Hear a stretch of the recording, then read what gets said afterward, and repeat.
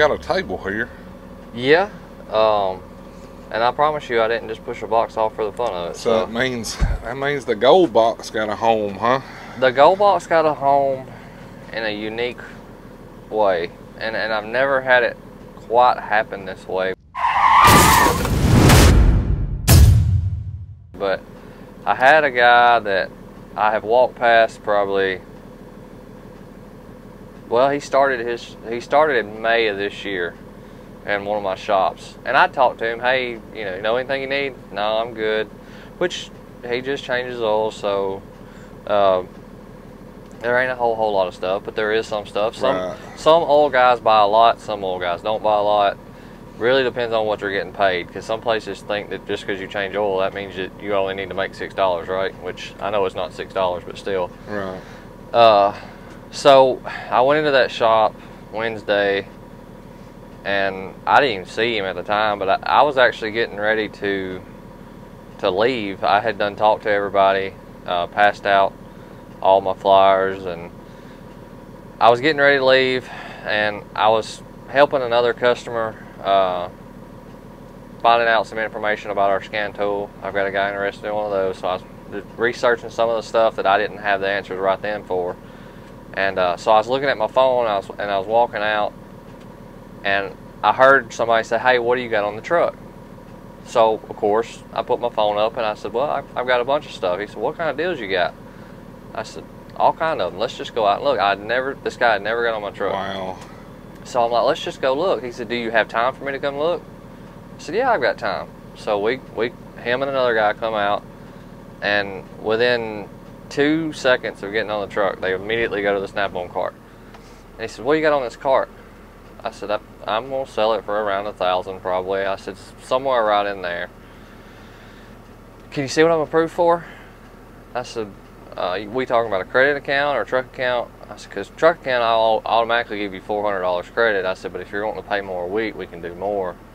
He said, "A credit account." I said, "Okay, no problem. You got your license. We put it in the system." He said, "Do you have time to do this though?" I said, "I've got time." I said, "It only takes 5 to 10 minutes." I said, "I promise you, we got time." I said, "Now if the internet's a little slow and it ain't here in 5 to 10 minutes, I'll give him a quick call. We'll know instantly." Okay. So I mean, it took maybe 3 minutes, and I said, "All right, you're approved for this amount with this interest rate." And he said, "Okay." He said, "How much did you say I was approved for?" I said, "Basically any box on this truck that you want, you can have." He said, "How much is that one?" So I told him, and that box did have a few scratches and stuff on it. I don't know if when I put it on the truck or something, it was on the side, so evidently it put something up beside it. Anyways, I showed him. I said, "Look, I'm going to discount it this much because of these scratches. It's still brand new. You got touch-up paint. We can touch it up, but I didn't want to do it until I showed that you did this." He said, "Okay." He said, "Well, when can I get it?" Right now. I said, we can do the deal right now, and we worked out a payment plan and stuff." He said, "Okay, but you have time." I said, "Man, I've got all the time in the world." I said, "I'm here until you get off the truck." And I said, until that box is ready to go, I'm perfectly good being here." He said, "Okay." Turns out he had got on another truck and was going to do the same process. And right in the middle of waiting on the contract to come back, the guy told him, said, well, I'm going to the next shop. See you next week."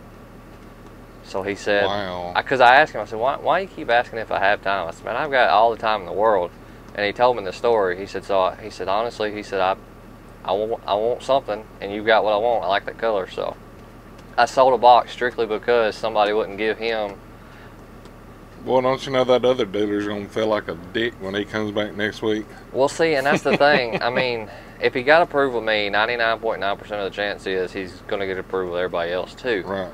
Because I have seen in the past where some other companies can get people approved a little quicker than we can, just because we've got a good credit department, but they're kind of afraid to take a chance on somebody that's never ever had any type of credit at all. So there's ways to get them approved, but it has to go through several steps. He was approved instantly. There was nothing. So I'm sure he was approved on the other truck. I don't know if, and it all started because of you know, we talked about the Snap-on cart last week. It all started because of a cart there. If it had been a Matco cart, he may not even questioned it. But you know, he saw a used cart. If it was a Matco used cart, he would have probably did the same thing. He thought that's all he could afford. But when he found out he could afford more, he bought that box and is tickled about it. And I was just as good for him. So got a good start. That's good. He's getting married this weekend. I had to ask him if he's smart to do that prior to getting well, married. I asked him, I said, when we were filling out the contract, I always make sure to show him, because the number one thing that's going to get brought up in the comments about selling that box is going to be interest rate and paying for the amount of time they pay. I always make sure to show him before we ever let him sign, well, this is going to be your interest that you're going to pay, this is the payments, this is how this is going to work. I said, there's no girlfriend, and that's when he told me he's getting married. I said, well, this ain't going to put it off, right? Nope. I said, all right. I said, as long as you know that the wedding's still going to happen. I said, if she finds out as soon as I leave, she ain't going to say that the wedding's off. Nope, we're good. I said, okay. He's smart to do it ahead of time, though. Right? Yeah, well, and you don't have to ask for permission that way. Well, the thing about it is, I told him, because when we were working out the payment plan, I asked him, I said, because I like to know what their payment is, which I know comes off kind of weird because they're like, well, they're just going to say what I tell them is good. But what I usually tell people to do is name the payment that you want to pay in your head and then subtract $10 and tell me that $10 less amount. That way, if nothing else, I can try to meet you in your comfort zone. Right. Because if you tell me 50 and it comes up 55, or you tell me 30 and it comes up 35, well, now, all of a sudden, I'm over your wanted rate, and even though, you know, you're comfortable at 30, you're automatically going to say, well, that's only $5 more. Well, you said 30 for a reason. So he actually said he was comfortable with 40, and we was able to get it below that, so he was good to go. But that's good. A lot of people don't realize you can pay more. But you can't pay less. Well, and that's what I tell people. I have people that's gung-ho. The box before that one that I sold, the guy's like, well, I'm going to pay $100 a week. It's like, that's great, but we're setting your payment at $21 because that was the lowest that he could go.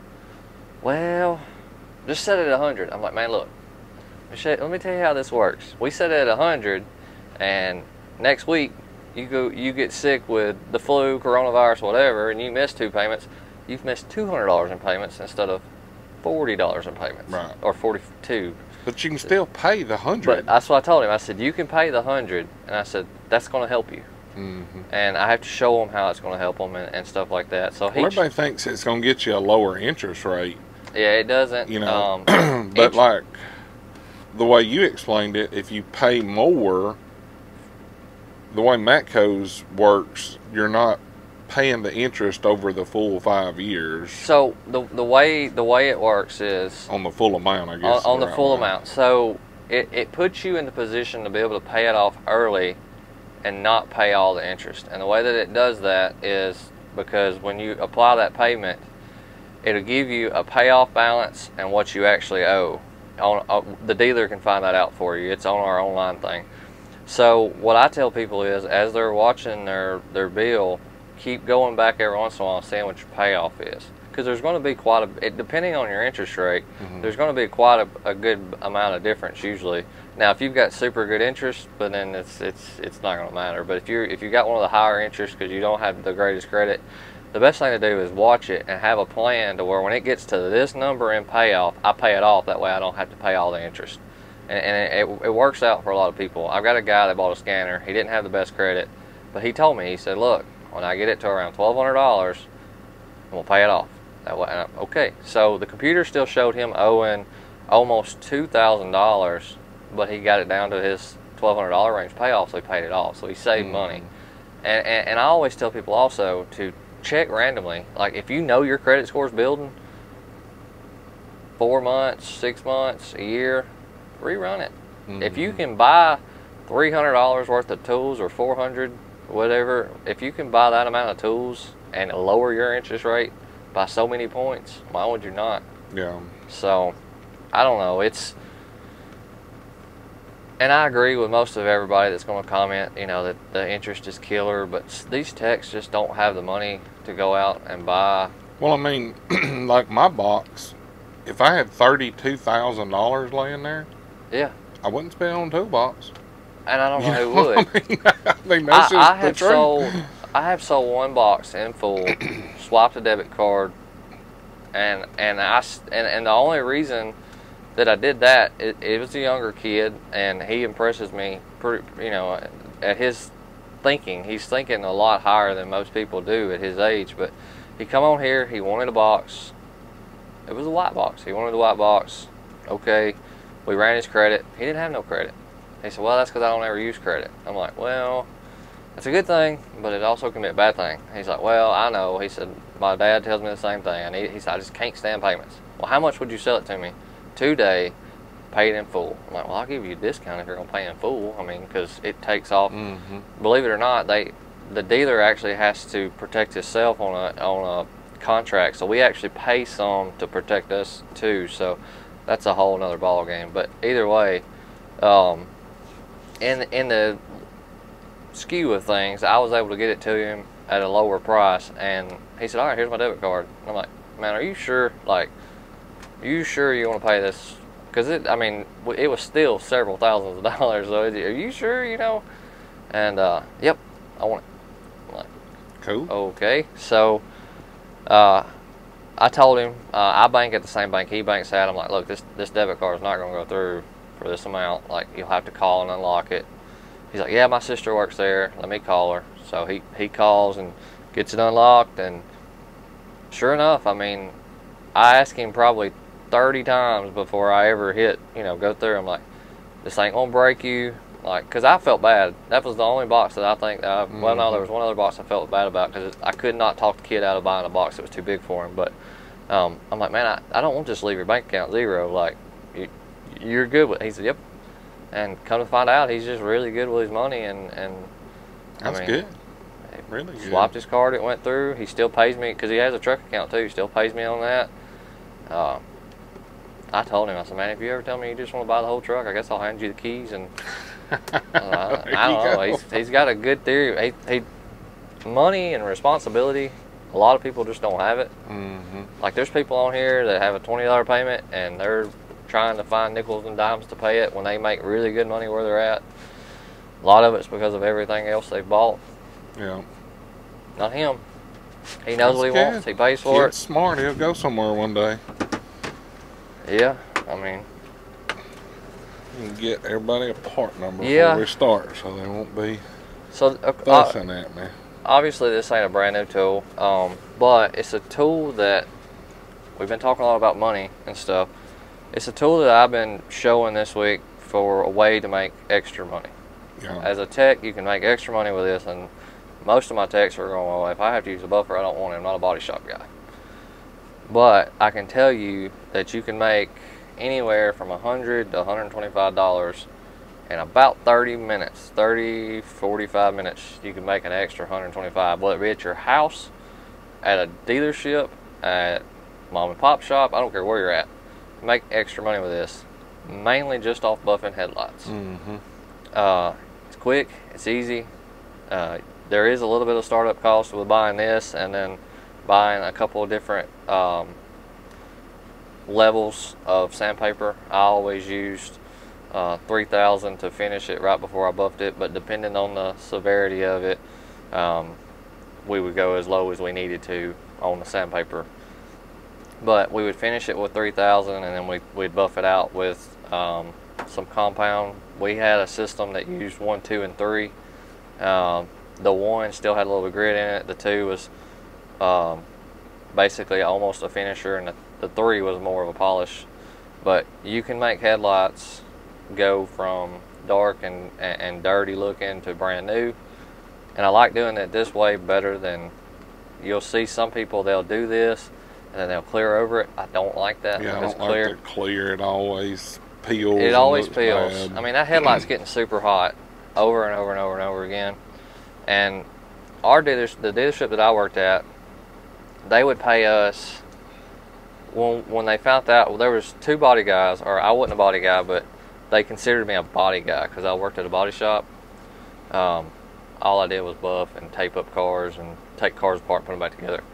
I can't do the whole sanding deal, but either way, I had done this a lot, so they paid us an hour and a half to do car lights. So that was something that when the inspection stickers were still around, you know, one of the tests was how bright is the headlights, and you're supposed to have that machine and you're supposed to test and all that. Well, 90% of them, the headlights are faded because of the sun and everything, so you could polish them out. But not only that, Nissans, it's hard to see at night anyway with Nissans for some odd reason. Buff them out, it's a lot better. You're not, when you're upselling this to the customer, you're not telling them that, you know, they need a new headlight assembly or anything. So in the scheme of things, it's a lot cheaper. If you're just looking for something to make a little extra money, you can do it this way, and especially if you're in an inspection state. But either way, nobody wants to be squinting going down the road at night. I know they sell the battery polishers. I know. Yep, and I burnt like 5 of them up doing the exact same thing you're talking about. Well, that's what I was supposed to say. Polishers have to spin at a lot more constant speed, I guess. You know, if you're taking bolts out, it's kind of hit the trigger, go to the next, hit the trigger. Usually when you're doing that, you're holding it, you're pushing it down, you're getting real pressure behind it, and you're holding that trigger down. It gets really hot. You can smoke them real quick. So I like these. And then I've had people try to argue with me and say, well, you know, I can take my die grinder. No, we don't want to spin just super fast. Like, well, you will burn a headlight too. I've seen it done. But what we did is we actually bought some little bitty small sanding discs and was able to put them on here with a sandpaper. Those work well, but sometimes it's just best to have just a regular sheet of sandpaper, put it on your hand. I usually do it dry, then wet. That's what I do. I do the first one dry and then the next 2 wet. Yep. The 3000 wet, you really don't want to skip that step. Always tape off your bumper cover, fender, grill, whatever, because you will mess up when you're sanding and hit it. So if you got tape there, you don't have to worry about it. But 3000, you want to spend a good amount of time on sanding it out, and you will be surprised when you do that headlight and you step back. It's going to look really good. Most of the time, after you do your first sand or your second sand on it and you wet it, the headlight's going to look like it's done while it's wet. And then when it dries, it'll be back to not being shiny and everything, a dull. But you can get a good sense to where you're at. So what I would do is I would sand it with a 3000 until I was happy with what it looked like wet. If I was happy with that, then I'd buff it out, buff it really good, and your customers are usually really excited about it. So I know you mentioned that for car guys, but man, I ain't no telling how many 680s, Kenworths, 660s, 587 Peterbilts that we've done here, just because big truck headlights are really expensive. Well, I guess just headlights in general. But for the most part, and I know they sell these kits at AutoZone and Napa and stuff. I don't like those kits, because most of them that I've seen, it's just basically compounds with high grit in them. Well, that's not giving you it usually don't last as long. Right. And my dad was that type of person to always buy that kit until I did it one time with an actual buffer, and then now we do it with a buffer every time. It's just part of it. Plus, I don't know if it's ever happened here, but there was all the time where I worked at, in the wintertime, somebody's jacket that they had on would kind of scratch the paint a little bit. Not enough to get down through the clear coat, but it would be there. We could buff it out right quick. So this will save you in those instances too if you're at a dealership. Now, if your dealership don't want to tackle it, they just don't want to make money, you can't help that. But doing these at home, family, friends, whatever, most people will pay you, you know, no problem. Here you go. Thanks. Looks good. Don't work so well on taillights, but that's because taillights are colored and you usually can't tell that they're done. Right. We had somebody want us to do a taillight one time, and it didn't really change anything because it's colored. You can't really tell it's dingy, but quick, easy way to make money. And then something else we had to deal with a lot is we'd have either oil change guys or the new tech or something like that. We'd get in a hurry, lift the lift up, bend the bottom of the door. Well, there's ways to where if they stop soon enough, you can actually bend it back, make it look really good. You can't even tell it. Like, you'd show the customer before, here it is before. If you're not happy with it when we get done, then I'll show you, and you could actually take and use, there's a roller that I sell. It's right there. It's a LT7 900. We've talked about it on the video before.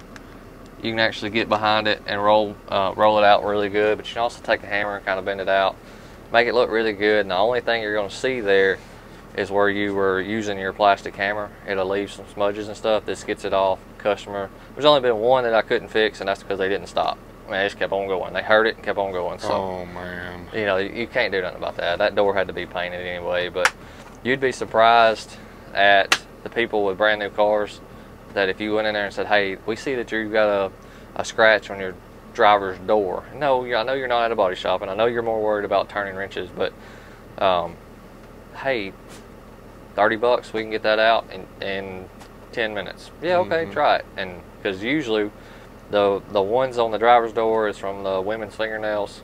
Yeah. And they don't break through. It just scratches the clear coat. Quick, easy money. It's good to have at the house too, because me and my wife bought a brand new Tahoe. We traded in 2 vehicles that we had and got a brand new Tahoe because that's what she wanted, and what Mama wants, Mama gets. So we went and got her a Tahoe and brought it home, and I bet we didn't have it a week. And my middle dollar at the time, she was really young, decided that a rock and the driver's door were the best place to meet together. And she drew her a nice little picture on the door, and we took one of these and was able to buff it right out. So that's good. The key to that, and most body guys will tell you that if you can feel it with your fingernail, it's not going to buff out. And if you can't feel it, it'll buff right out. Kind of like I tried to tell a tech this weekend that he was putting pistons in, and he was worried about a scratch in the cylinder wall. Like, look, dude, feel it. See if you feel it. Oh, I feel it. I don't feel it. Try it again. You know, and I feel it. It's like, okay, well, close your eyes. And he closed his eyes, and he could never find it. It's like you got your eyes will trick you. Yeah. Same way on a scratch. If you're staring right at that scratch, you're gonna feel it every time. Like when you go over it, you're gonna feel it. So, but quick, easy money. Other than that, we've just been selling a bunch of screwdrivers and ratchets and stuff. I'm trying to think of any questions that I saw in the comments last week. I can't think of any. Do you remember any of them? No, not really. It was all pretty good. Yeah, I think most people shoot me a message with her. I know I've been talking to one guy that's thinking about getting in, stuff like that. There's always those questions about starting your own business. There's always different fears and stuff like that. But I think that was it. But right. I am going to get a new toolbox. I'm meeting another distributor this weekend to get another box. It's actually going to have a hutch on it. Cool. I've never actually had a box on the truck with a hutch on it, so I'm hoping to push some hutches and stuff like that and show the benefits of it and stuff. So you're going to take some shelves down. I'm going to have to take that back shelf down. It's better for me to put it back there because I don't have to take 2 shelves down. So that box will actually move forward. Hopefully I'll sell it today, that way I don't even have to do that. But there you go. You know, it's just one of those things, right? That's it.